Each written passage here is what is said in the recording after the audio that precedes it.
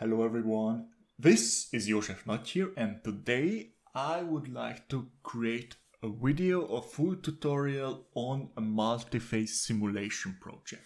How can you set up an OpenFOAM simulation project from geometry over mesh setup, mesh creation, case setup, running the simulation up until the evaluation of your problem. Now, you might sit in front of your laptop, your PC, and you go through maybe my tutorials or somebody else's tutorials, and you ask yourself, how can you learn OpenFOAM within a couple of days? A week or 2 weeks? How is this possible? And I have to be honest with you, you cannot. You cannot learn OpenFOAM within a couple of days. But a better question is, for example, if you're watching this video, a better question is, what can you learn in a couple of hours or couple of days? What you can learn is what a case setup in OpenFOAM looks like. Or how can you set up, run and evaluate an OpenFOAM simulation? This you can learn. And I posted here a couple of examples, for example, the elbow case, which you might know, or the Pitts Daily case. And in the bottom you see the case that we will deal with today. But let's come to that a little bit later. And this is where usually tutorials stop. You have a case, you run the case, you evaluate it, and then you stop. But not today, not us.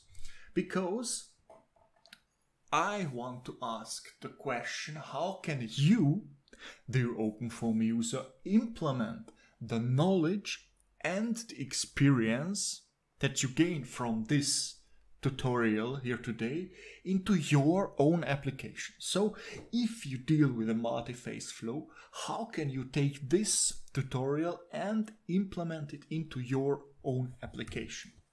And also, if you maybe do not start with your multi-phase project tomorrow or next week, how can you come back in a couple of weeks or couple of months and immediately restart after a month of not working with OpenFOAM?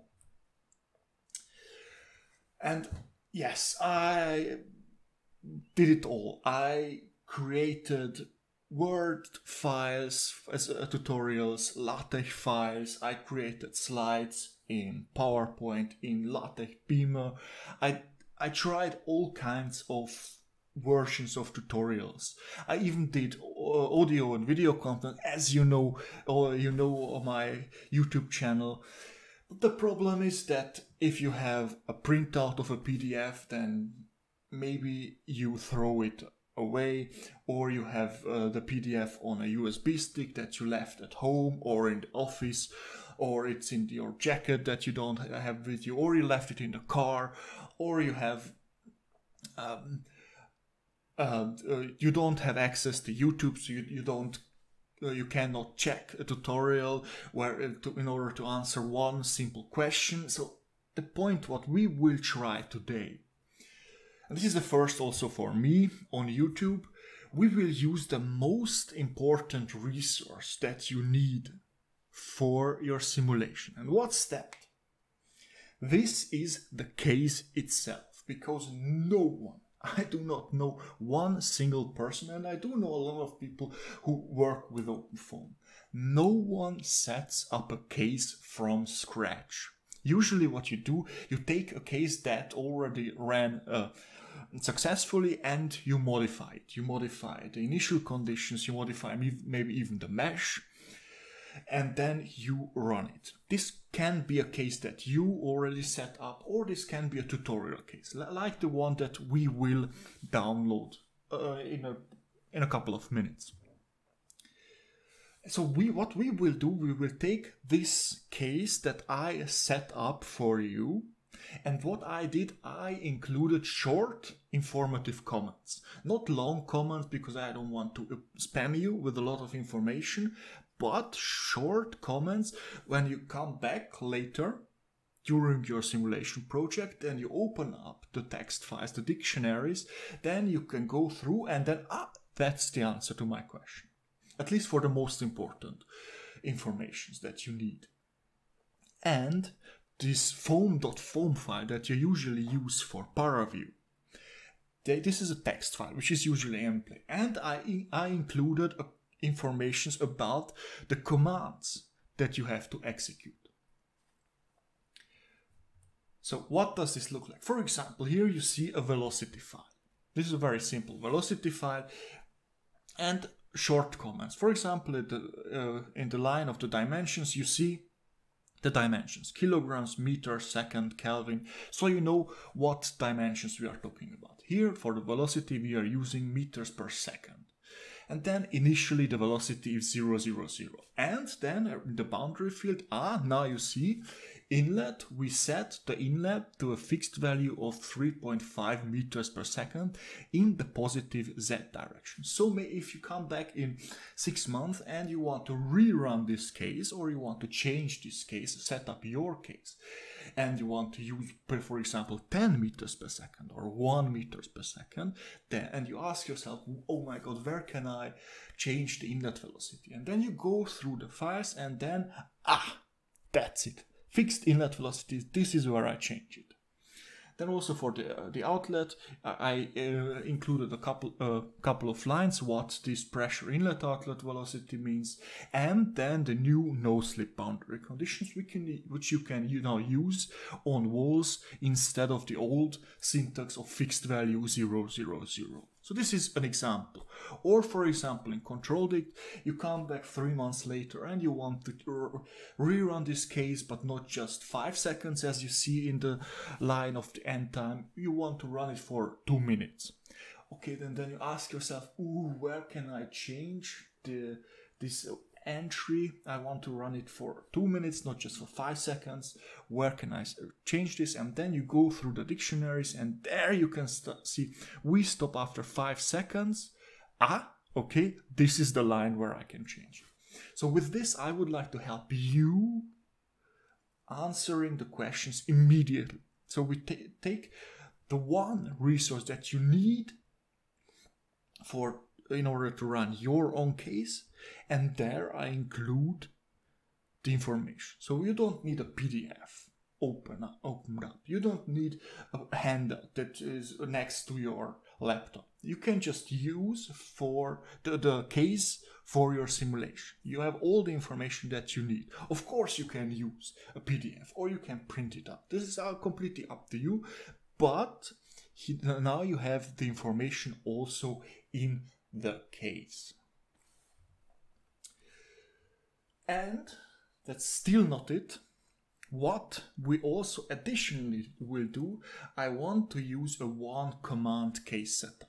You can use it, you don't have to. If you know all the commands, then just go for the commands and then try it out. You don't have to, but you can use a script that I set up for the case setup, for example, and then which you can execute with the command sh and space and setup case.sh, and then the end at the beginning, the end sign, and with this will open up, in this case, a gedit in Linux, for example, and then you have all the information available.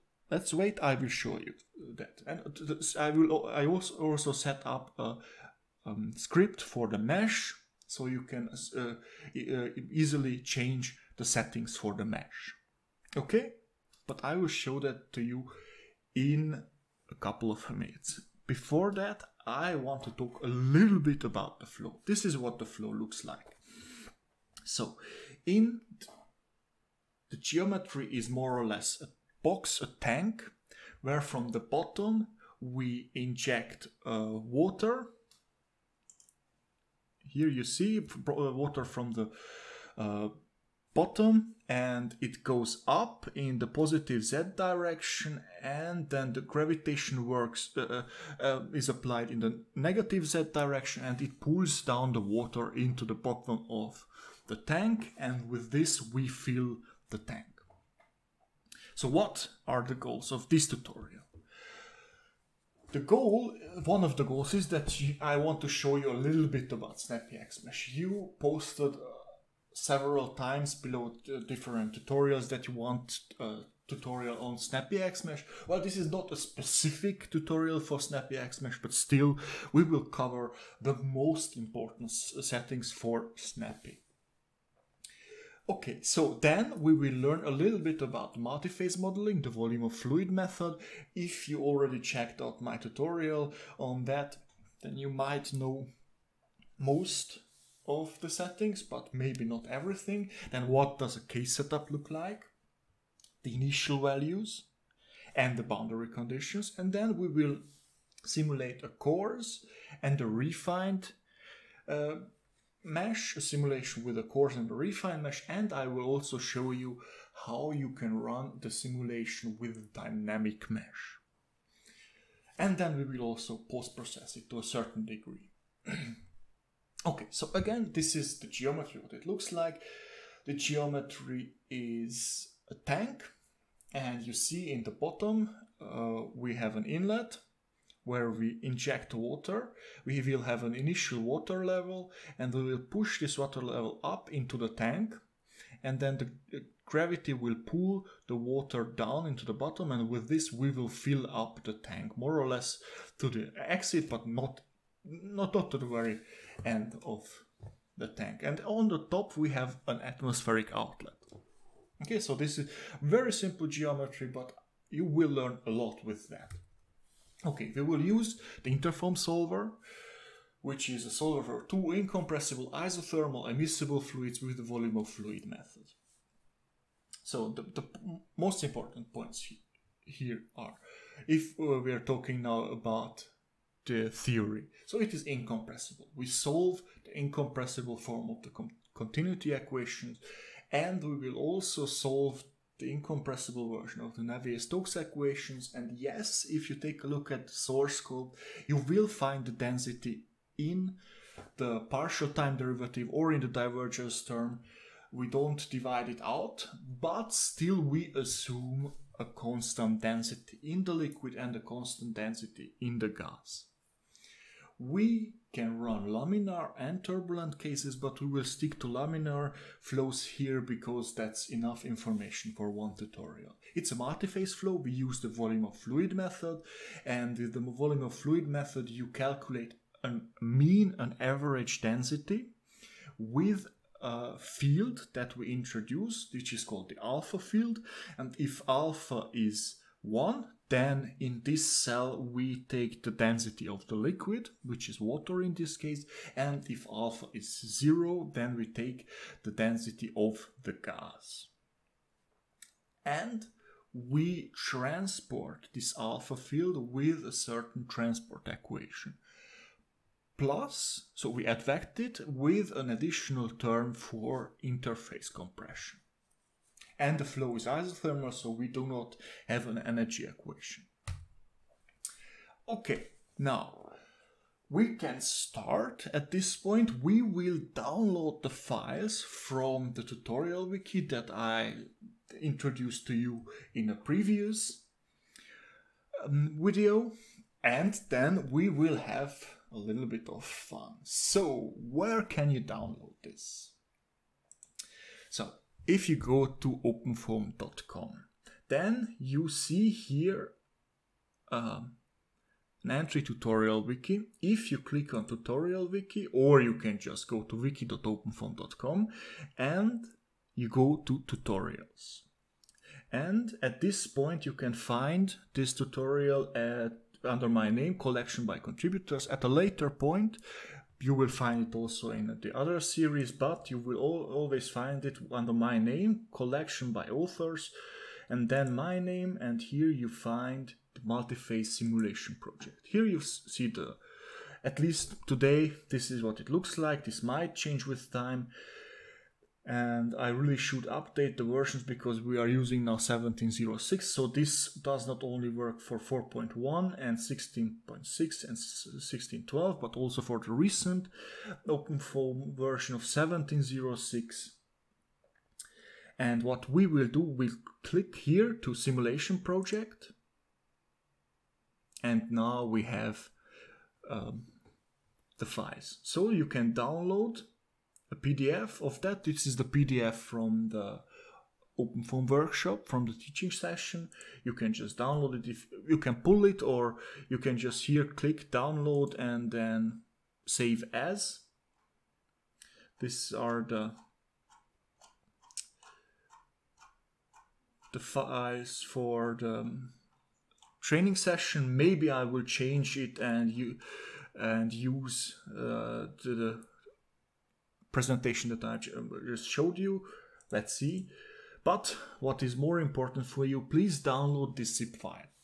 Okay, so if you click here and then download, click on download, this will download the filling of tank.zip file into your downloads. I already downloaded it before, so I really should use the recent version.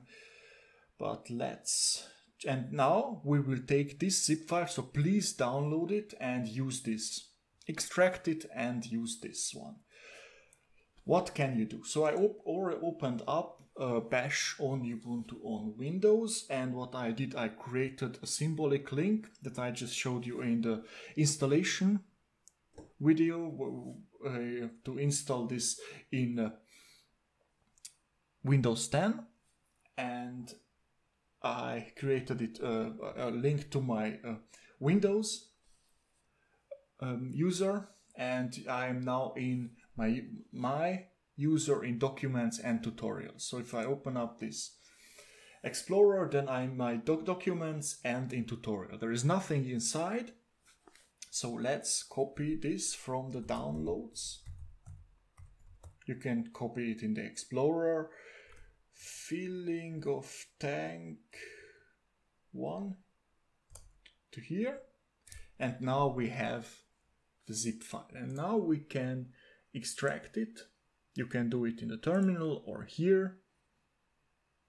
Very good.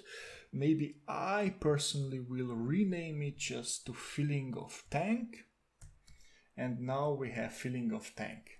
And now you see something that you might not know. This is what I encourage my students, my project partners to use. Instead of using just one case file, please, or I would advise you to use 3 folders. In the a geometry folder, a mesh folder, and a case folder. You can use your own folder system, but if you are a newcomer, I advise you to use this. So you can separate the files. In geometry, I have STL files. So maybe I just show you it here. So filling of tank, and here, if I go into geometry, here we have the STL files, which we will use to create the snappy hex mesh grid. Then in mesh, we will create the mesh, and then we will copy it to the case file. So with this, you have separated the geometry, the mesh, and the case, and you will not mix it up, because the point is, if you have 10 different meshes for a parameter study, then you might be confused, and with this you can here just create copies of this mesh folder, and then you will have your 10 backups for your 10 meshes, and then you can also set up 10 cases or even more cases within the filling of tank folder. So your project, your simulation project, is organized. This is just the idea behind it. But now, before we start with the actual mesh and case, I will stop recording now and come back in the second video. I hope that you liked this introduction to the simulation project and that you learned something, a little bit at least. I would like to thank you for watching and listening, and I hope to see you in the second part of the video.